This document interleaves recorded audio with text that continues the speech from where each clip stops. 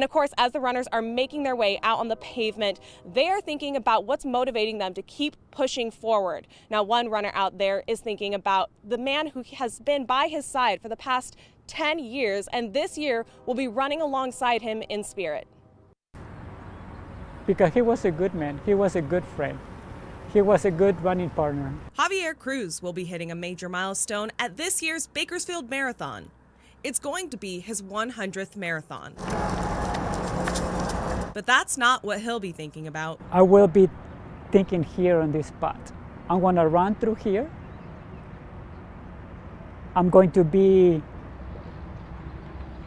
He's going to be carrying me. For 10 years, Cruz ran alongside his friend Joseph Tamel. His main goal, believe it or not, was to qualify for Boston, and we both planned to go and run the Istanbul Marathon. Training together every day, Joseph hoped to run marathons just as fast as his friend. 8 or 9 years of training very hard. He qualified once. He always told me, in life, the only way you can achieve things is through hard work and sweat.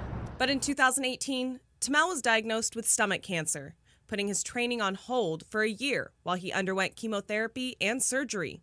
Until finally, he was able to lace up once again. His medicine is in the pavement. He felt that this was the medicine that he needed to keep going. Relentless. He was strong.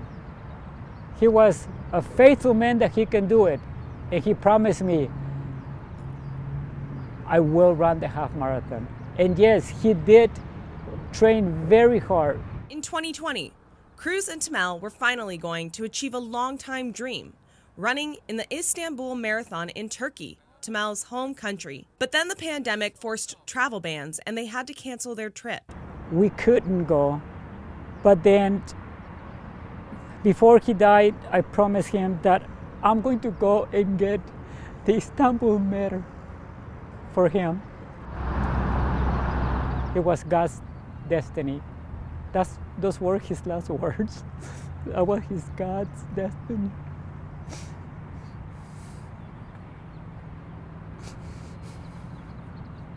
And then at the end, he told me, I'll text you from heaven.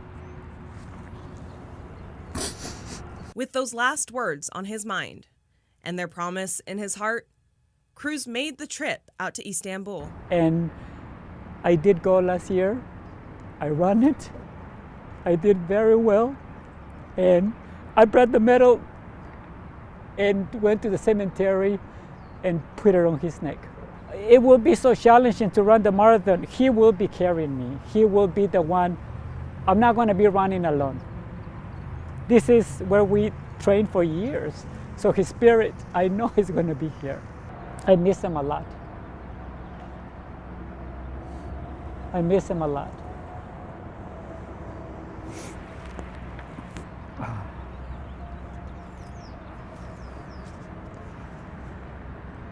God bless him.